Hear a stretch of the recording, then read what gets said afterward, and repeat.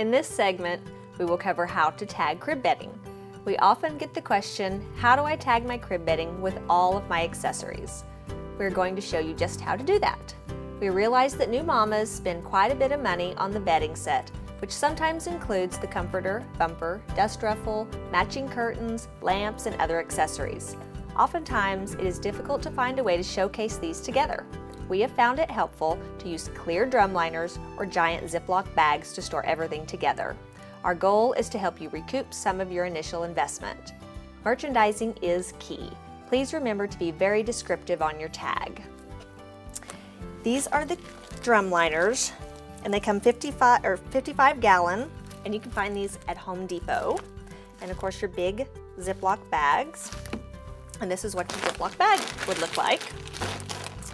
Make sure your crib bedding is clean and presentable. You can safety pin them all together inside the bag to ensure, just in case they do get outside of the bag, that they stay together. Definitely want to tape it up at the top and make sure your tag is on the outside.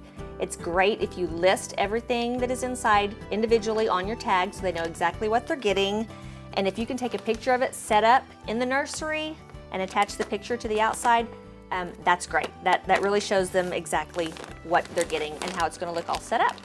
And please remember to visit your local JBF Sale website for more information or questions.